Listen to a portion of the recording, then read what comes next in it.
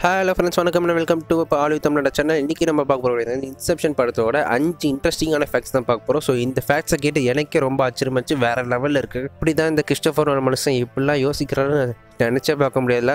So அந்த மாதிரியான facts தான் இன்றைக்கி வீடியோவில் பார்க்க போகிறோம். ஸோ இந்த ஃபேக்ட்ஸில் நீங்கள் கண்டிப்பாக கேள்விப்பட்டிருக்க மாட்டீங்க. மறக்காமல் இந்த ஃபேக்ட்ஸ் எல்லாம் பாருங்கள். ஸோ பிடிச்சிருந்தா கண்டிப்பாக லைக் பண்ணுங்கள். ஸோ வாங்க வீடியோக்குள்ளே போகலாம். இன்செப்ஷன் படம் 2010 தாங்க வெளியாச்சு.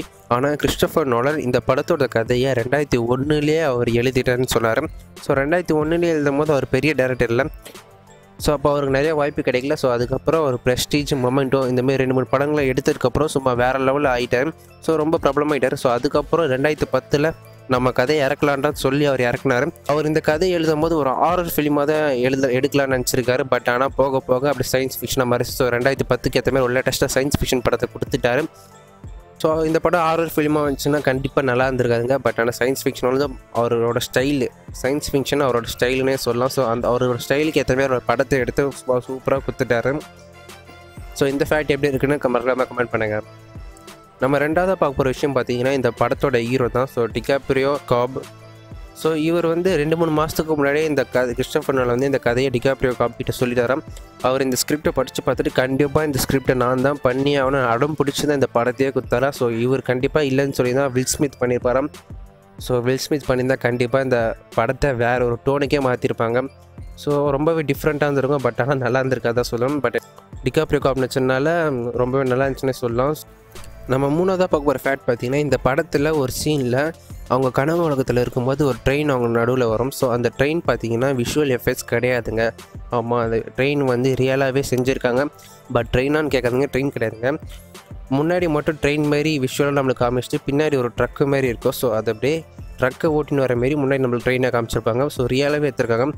பட் ப்ரொடியூசர் கேட்டிருந்தாங்க. ஸோ இந்தமாதிரி வார்னர் பிரதர்ஸும் அவர்கிட்ட சொன்னார். ஸோ இதெல்லாம் விஎஃப்எக்ஸ் பண்ணால் தான் என்ன நல்லாவே இருக்கும், சூப்பராக இருக்கும்ல. விஎஃப்எக்ஸ் பண்ணால் எதுக்கு இதுமாரி ரியலாக கொண்டு வரீங்க கிறிஸ்டோஃபர் சொல்லி கேட்கும்போது, கிறிஸ்டோஃபர் சொன்னால் எனக்கு எப்பவுமே ரியலாக இருந்தால் தான் பிடிக்கும். ஸோ அதை தான் நானும் எதிர்பார்க்குறேன். அதுதான் என் படத்துலேயே இருக்கும். அப்போ தான் நம்பகத்தன்மையாக இருக்கும்னு சொல்லி வார்னர் பிரதர்ஸ் கிட்ட சொன்னாரோ. ஸோ அந்த சீனை நினச்சி பாருங்கள். ஸோ ரியலாகவே இருக்கும். ஸோ அப்போ தான் நம்மளுக்கு கிராஃபிக்ஸ் மாதிரியே தெரியாது.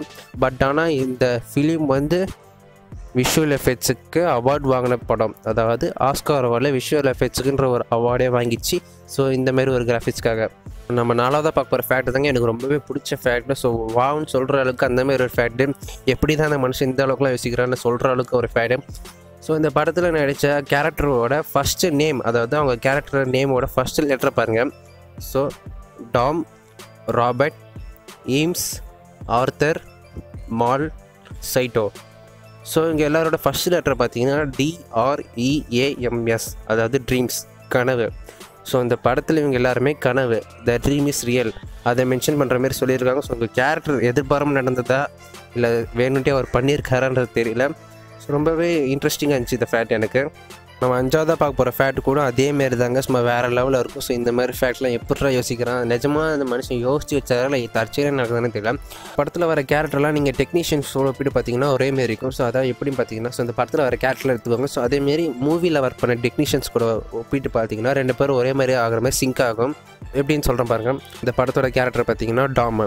ஸோ இவர் சொல்கிற மாதிரி தான் எல்லோரும் நடப்பாங்க. ஸோ அதாவது ஒரு டேரக்டர் பொறுப்புலேருந்து இவர் இப்படி பண்ணணும்னு சொல்கிறதுனால தான் அவங்க அதை செய்வாங்க. ஸோ அந்தமாரி டேரக்டரோட பொறுப்பு இவருக்கு வரும். ப்ரொடியூசர் பார்த்தீங்கன்னா ஆர்த்தர். ஸோ இவர் கொடுக்குற பொருளை வச்சு தான், அதாவது அந்த மிஷினை வச்சு தான் இவங்க கனவுக்குள்ளே போகிறாங்க. ஸோ அதனால் இவர் ப்ரொடியூசர்னு மென்ஷன் பண்ணுறாங்க. அதுக்கப்புறம் சைட்டோ, இவர் தான் எல்லாத்துக்கும் ஒரு முக்கிய காரணம்னு சொல்கிறாங்க. இவரால் தான் இந்த பிளான் எல்லாமே எக்ஸிக்யூஷன் நடக்குது. ஒரு ஸ்டுடியோ இருந்தால் தான் அதை எக்ஸிக்யூட் பண்ண முடியும். ஸோ அந்த மாதிரி சொல்கிறாங்க. அதுக்கப்புறம் எரியனா, இவர் தான் ப்ரொடக்ஷன் டிசைனர் சொல்கிறாங்க.